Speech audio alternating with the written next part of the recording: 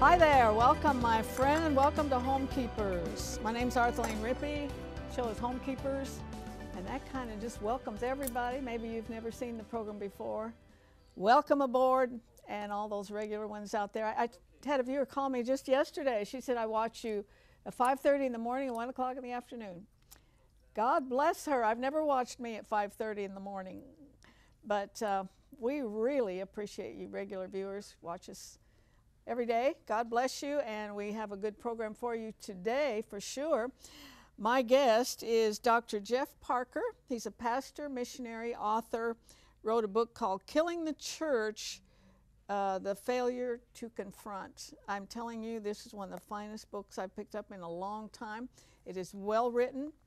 It's something that's been on my own heart for a long time, because growing up in the church, it's very easy to see what's happened to the standards, and just sin can be rampant sometimes in a church, and it's never addressed. This book addresses it. I'm anxious for you to meet this gentleman. And I'm going to join Stephanie. I'm going to tell her about a little dinner party I had for some friends, but as I was preparing and thinking, what will I serve, I remembered my mother-in-law, one of the finest people you would ever want to know. She's in heaven today. And she always fixed for company an apricot gelatin, and I'd kind of forgotten about it. And I thought, I'm going to fix that thing for my guests, and you know, I think they ate every bit of it. So I'm going to show you how to make it. It's a very nice addition to any meal. It's pretty, and also I think especially good with a chicken dish. So I'll show you how to make that. Before I do, I again want to offer you the book Freedom from Financial Fear by Dr. D. James Kennedy. I've mentioned to you several times that he was absolutely one of my favorites, because he not only preached the gospel to his congregation, but he really truly tried to change the nation. And I have great, great admiration for him. Thankful that one time, probably 25 years ago, I got to interview him. We're offering you this book because most people are interested in finances. Jesus was. He sure talked about it a lot. And it's yours for the asking. Just write to me at Homekeepers, Box 6922, Clearwater, Florida 33758. Please enclose the very best gift you can. If you absolutely cannot, I will send them as long as the supply lasts. But if you can help us out this way, and we have offered up for other financial books, but this one is strictly lifted from Scripture. And that's the best way to go for sure. Hi, girl. Hi, how are you? Well, I'm doing good. We need to, you have 2 cups of liquid, like you do for any gelatin. So this is apricot nectar. Apricot nectar, yeah. So that's that equals a cup and a half, and we want it to boil up a little bit. We got the little thing on. Yeah. And I think my dinner party was a success. We're friends who've been hadn't seen everybody together for about 15 years. Wow. And we prayed and we laughed a lot, and talked about how good God is to his widows. That's awesome. Yeah. And I fixed the garlic chicken thing we did a few days ago. They loved it, right? Oh, they demanded, and I did it, that I email all the recipes as soon as I got to the office. So, Nice. including this one. So that's starting to, Speaking of friends, boil a little bit. Can I do a little shout out real quick? Sure. I want to do a little shout out to my friend Barb from Bonita Springs, Florida. She sent me this absolutely beautiful bracelet for just no reason at all, just because. Is that so adorable? It is darling. I love it. So I just say thank you to her. I love her so much. We need to find something like that for all of our friends I love out there. it. Isn't it fabulous? Okay, I'm putting in, I think it's about 4 ounces of cream cheese. Remember when the cream cheese came in the little things? They don't so much anymore. No, it's like you get the 8 ounce or nothing, right? We don't want to stir that. We want it to boil. Okay. So I'm not coming stirring. along. You could spray this. Okay. If you can, because that's usually my job. That is usually your job. Not sure that she's capable. Let's see how I did, master. Okay, now if you'll just pour some of that liquid in here. I have, like I said, 4 ounces of cream cheese, and I got the deepest dish I could because it will fly. Yeah, and then if you want to heat up the rest of yours just a little bit, this is good enough. That'll do it. Okay. So you'll need,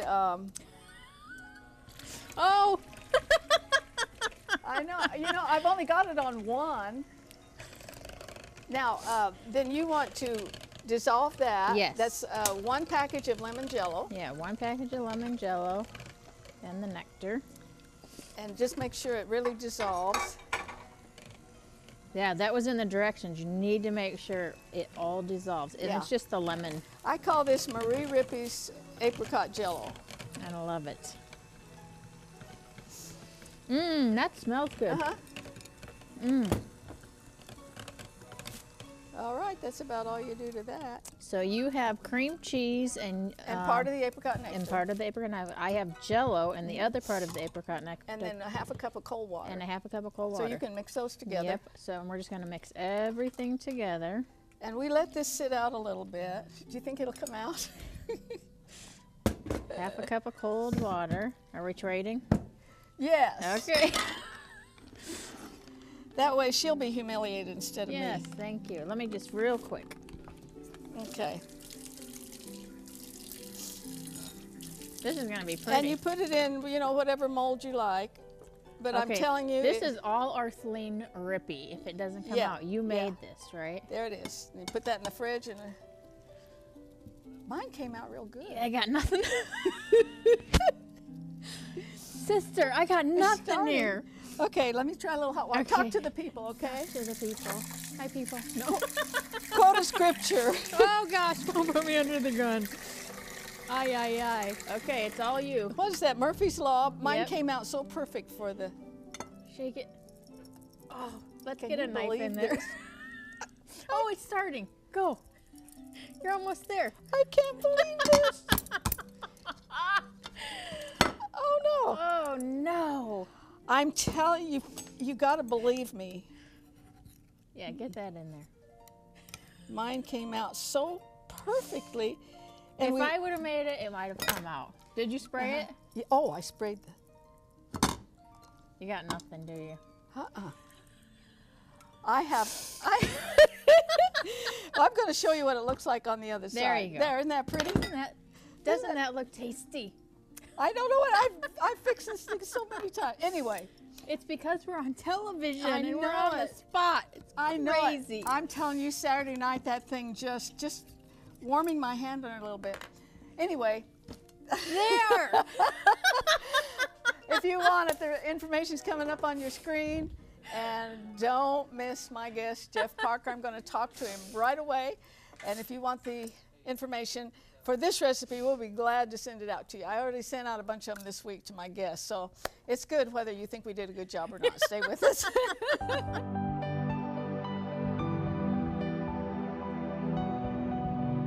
If you would like a copy of today's recipe, just write to the address on your screen, or you can email your request to arthelene@rippy.org.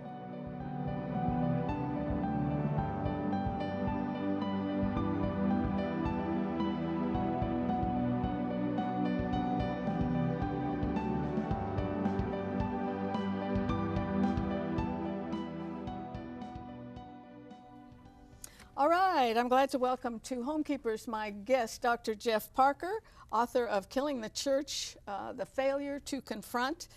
And he has been a missionary to Zimbabwe. I think he goes back and forth some still. Cornwall, England, that's quite a jump. Chaplain to the U.S. Army, and now pastor of an inner city church in Jackson, Mississippi. Man, you've done a lot. Welcome to Homekeepers. It's good I'm to so be glad here. to have Good you. to be yeah. here, yeah. You know, I love pastors. My grandfather was one. I have a copy of his ordination certificate dated 1895.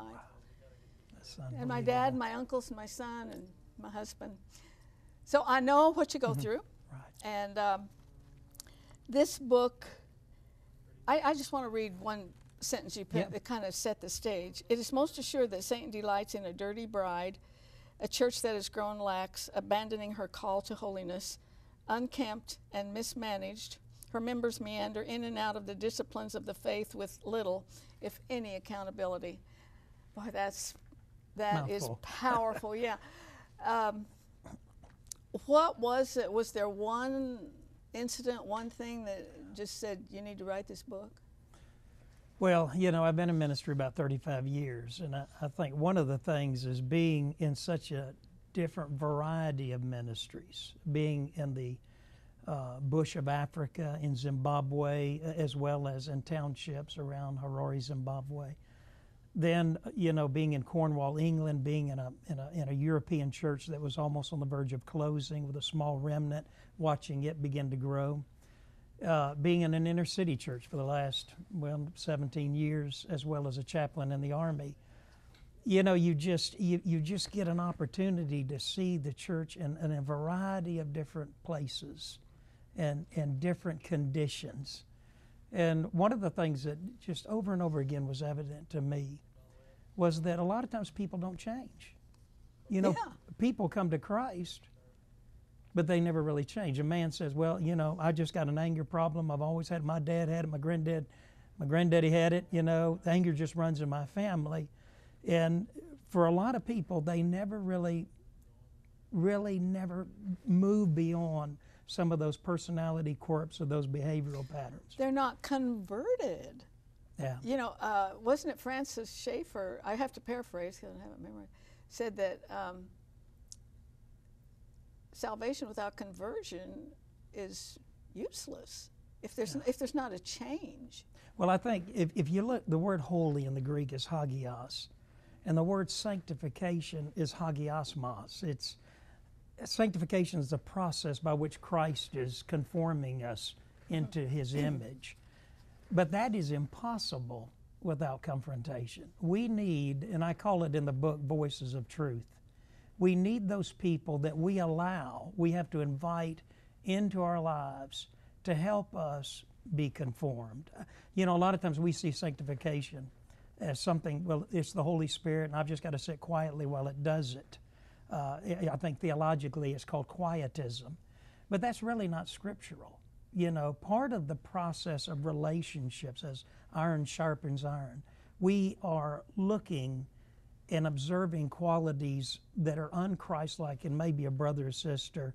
We need to bring that to their attention, and yet it's awkward. We're not comfortable doing that, and yet if we don't do it, we rob them of really growing as a believer. And they remain, as Paul said in to the church at Corinth, you know, they remain spiritually immature, remain babies. You know, Paul said, I want to give you meat, but I can't do it. They can't digest it. Yeah. We have, and you can watch them on television, big churches where the messages are just kind of hope you feel better after you've heard it. I've heard that the word is, you know, you're supposed to comfort the afflicted and afflict the comfortable with the word. And not a whole lot said about the blood of Jesus or the cross. And God would only know, but how many of these people really are born again? Yeah. Well, if you look at Jesus, He was very confrontational. You know, that was a quality of Him. You know, in John 6:66, He was so confrontational, and at one point, the Bible says that the multitudes that He had fed began to leave. You know, could you imagine the average pastor of a large church preaching a sermon that people got up and walked out? Yeah. And yet, when you look at the prophets of the Old Testament, you look at those men and women of the New Testament, you look again at Jesus Christ, there was a confrontational nature. In fact, I make the statement in the book that confrontation, the church is a place of confrontation. I got sick in 1994 and have dealt with a problem I picked up from while I was in Zimbabwe. I went to my doctor one time and he sat down, crossed his legs, looked at me and said, had his clipboard and said, well, have you done this? I said, no. He said, well, have you done this? I said, no.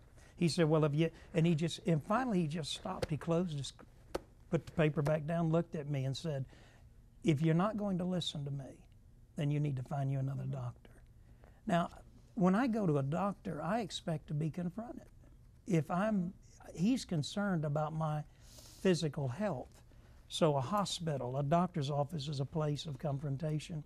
And a church, I heard a preacher say, Dr. Ron Herod said one time to a bunch of young preacher boys, he said, when people come to church, they ought to be mad, sad, or glad.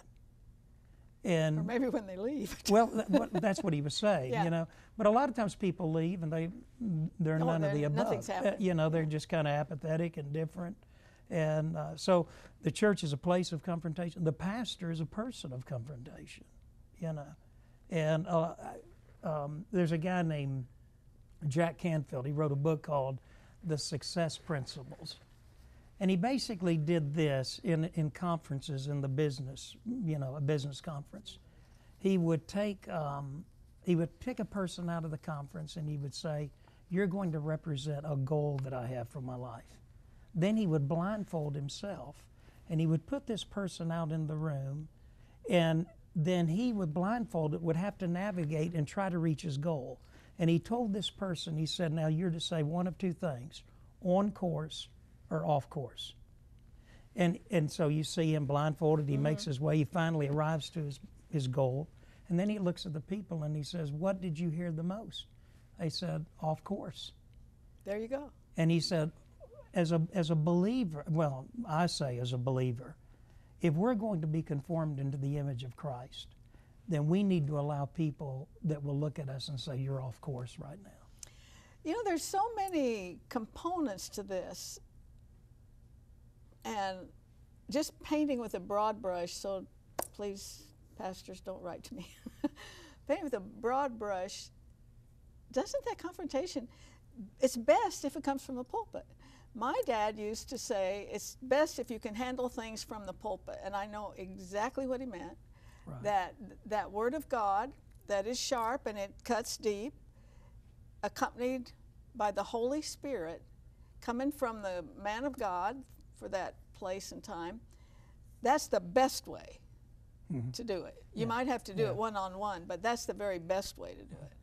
Well, you know, and that's part of preaching. So then the follow-up would be, are they really preaching sin in the pulpit, against sin and its ramifications? Well, I think there again, you know, that's the most difficult part of pastoring. The reality is that a pastor is like anyone else. He wants to be liked. He wants approval. He wants to grow denominationally. Now, you take, I'm Southern Baptist. Who's recognized? Churches that are growing, dynamic, reaching people.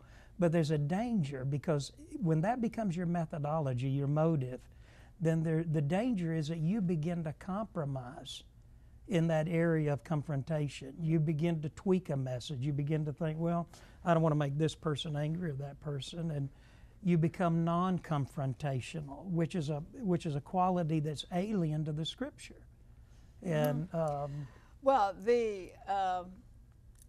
that pastor needs to find that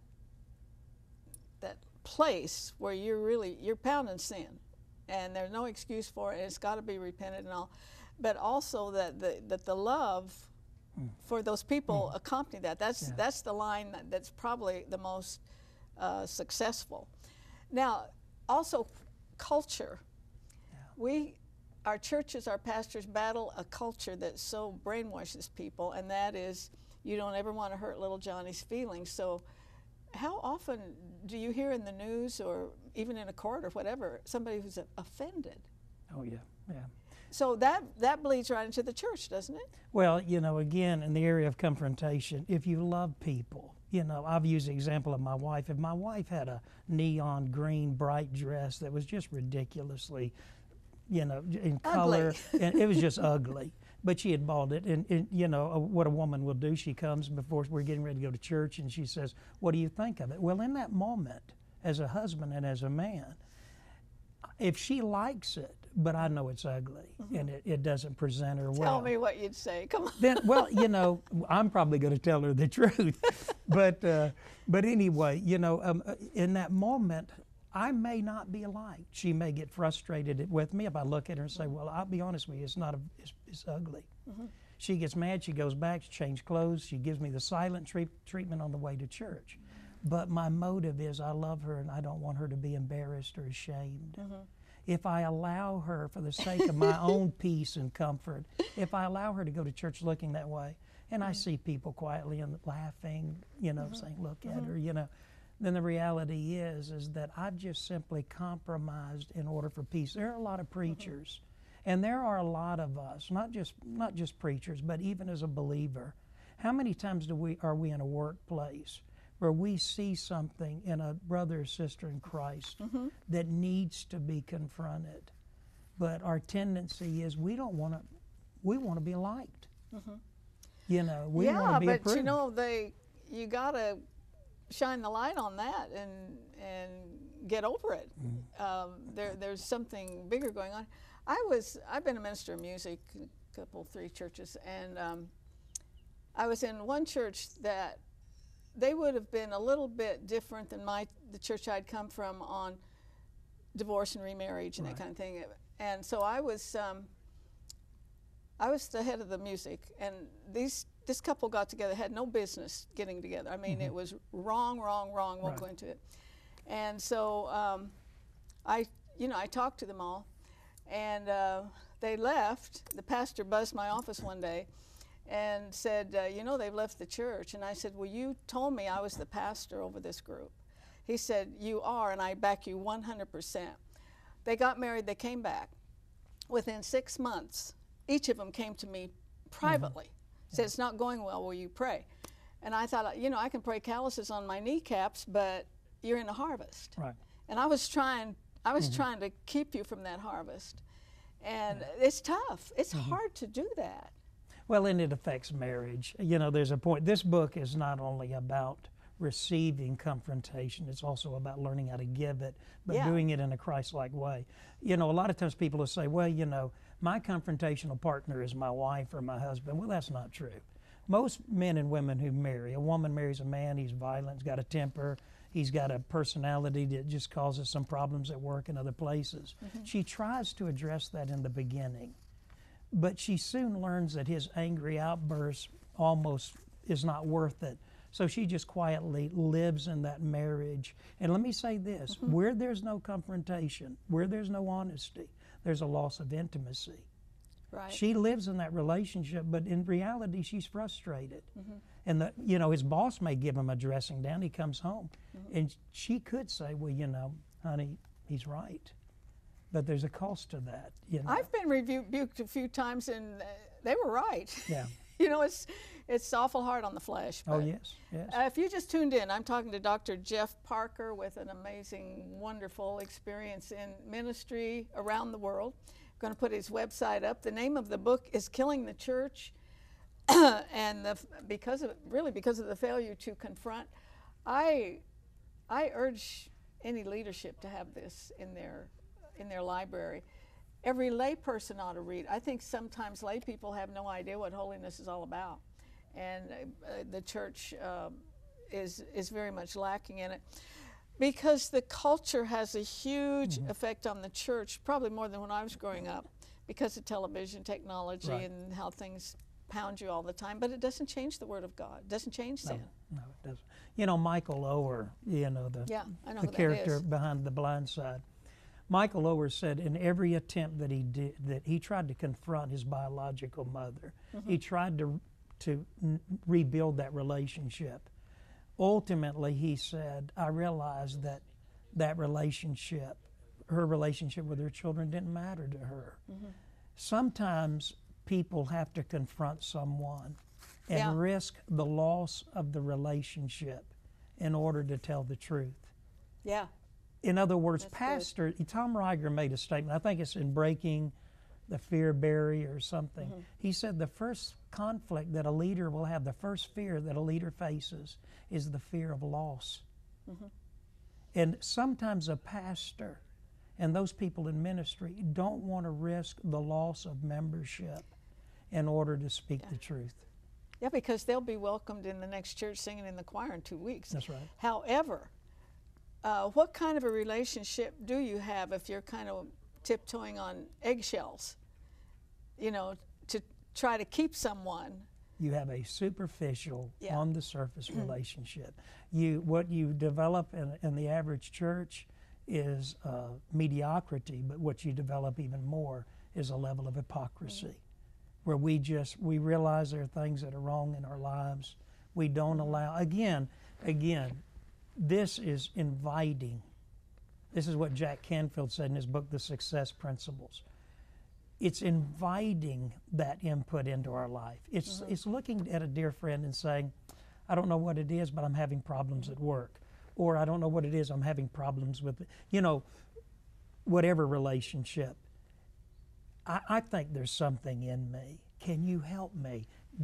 When you give somebody that permission who loves you and can speak the truth in love, then what happens is that's when a person really begins to start looking like Christ. Yeah, it's so much the way it's presented. Right. Because the truth will set you free. The truth will set you free. And can I add something? Sure, we just got about a minute. Go ahead. Can I add something? One of the great things, I think it's in Genesis 48 or 49, Jacob calls his sons together to bless them. He looks at Reuben, and he basically says to Reuben, he kind of admonishes Reuben. Of course, Reuben had done some things he shouldn't do. Then he admonished Levi and Simeon. He told them they were men of violence and that he wouldn't go into their tent. And when I was sitting there and I read that, I thought, well, that's not a blessing. Truth is always a blessing. It is always a blessing. That's good. I never thought of that. Absolutely. And to any of the lay people out there, and the preacher preaches something from the Word of God, the truth, and it offends you, you better look in the mirror. Yeah. Really.